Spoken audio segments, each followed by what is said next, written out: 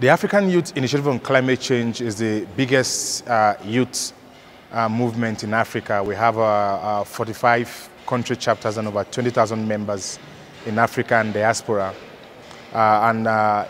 We organized our second edition of the African Youth Conference on Climate Change. And this year, we're looking at how can climate finance work for young people. And I know that the Paris Agreement had a lot of punchlines on climate financing. So as we move to COP22, my expectation is that I would want to see more young people involved in the implementation of the nationally determined contributions, and also to get young negotiators involved as part of government delegations, so that there will be a transition of knowledge and skills from the African group of negotiators to the young negotiators. The Climate Up African Youth Platform brings together youth, organizations and networks working in climate change from all over Africa and in diaspora. It's a platform whereby youth are able to share experiences, share knowledge and look for best solutions to fighting climate change. As we move towards COP22, COP of Actions, we call on world leaders to further reduce their emissions, as their previous reductions is not enough. And we also call on them to finally give us the climate finance we deserve. Climate justice is what we need. I'm coordinating the Youth Negotiations on Climate Change Convention, which is operating under the Horn of Africa Environmental Center, and which is a part of Addis Ababa University. So the need for this initiative is basically to link the youth with ongoing climate change responses in Africa. So when you say responses in Africa, it includes negotiations, climate science, and innovation and entrepreneurship on climate change. I'm with a Crime Dev Youth Platform. I'm also representing an organization called Green Enviro Watch. And our mandate is to help counter the adverse effects of climate change and also helping to build resiliency in the most affected communities as a result of adverse effects of climate change. I'm a singer and a songwriter, an artist that is, and I use my platform as a way to educate others, the youth mostly, because this is what we're focused on issues that curb climate change. As we move forward to COP22, we believe that more opportunities should be given to young people in climate change policies and negotiations to ensure that the issues that affect us as young people are also integrated. And this is because young people represent the link between the past, the present and the future generations. Therefore, whatever is being done at the continental level, at the international level as regards climate change policy negotiations should also ensure that the voices of young people are there.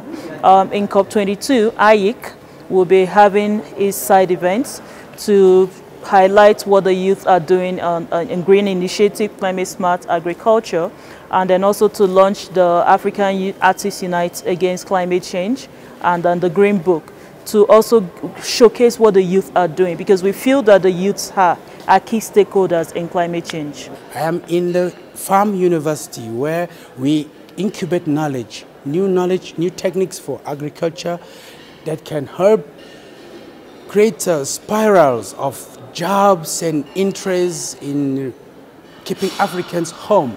And of course, most significantly is that aspect, quote-unquote, climate change.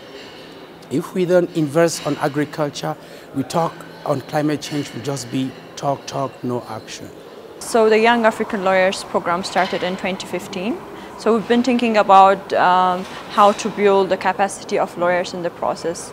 The reason why we chose and focused on lawyers was we do have technical people in the process. We have experienced people in the process, but lawyers in the UNFCCC negotiations were few, and that whoever is in the room is needed everywhere else. So the idea was to build the capacity of lawyers from all over Africa to support their countries and also the multilateral processes and the negotiations on climate change. Also, Marrakesh should be a COP of implementation. And the question is that, will Marrakesh deliver for Africa?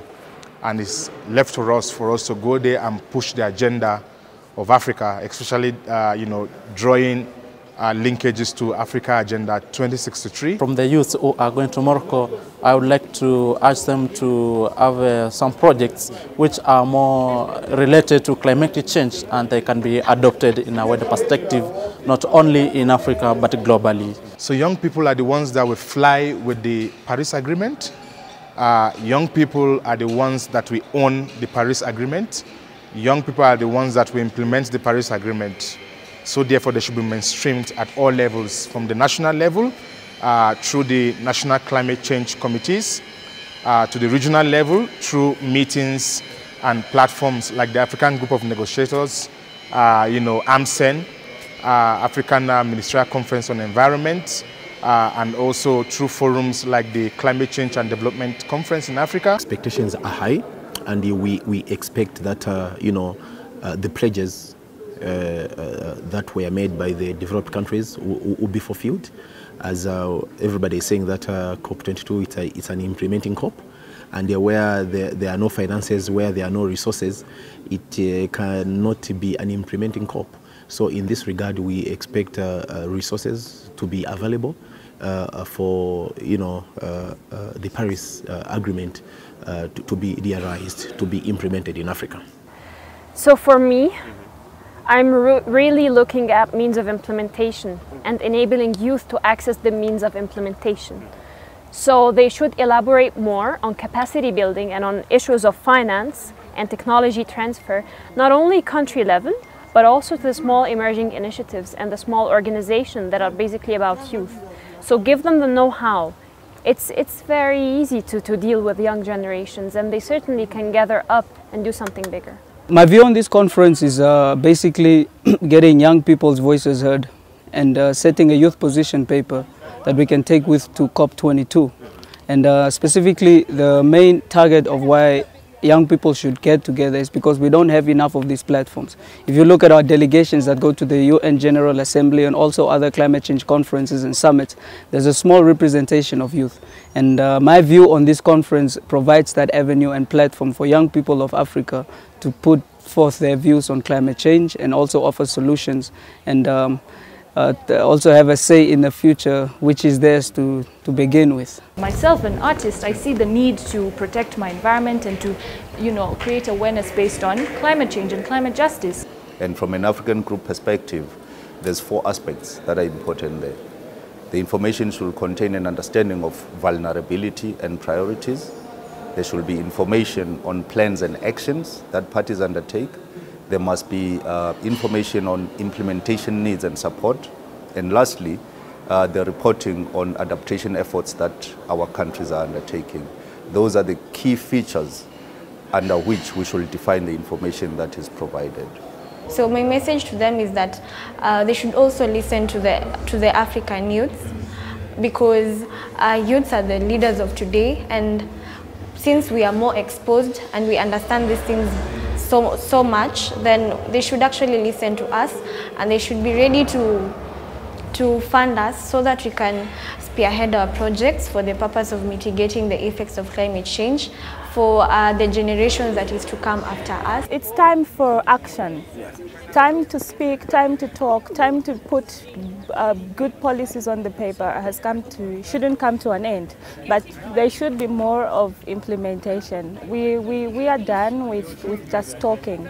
It's time now to put our words into action and to ensure that there is more impact, not only in our communities, but also on the African continent and the world at large. Young people are the ones that will inherit the climate system in whatever way government leave it. So we are the ones that is the life generation, and we are going to stand up and fight for our place in the future.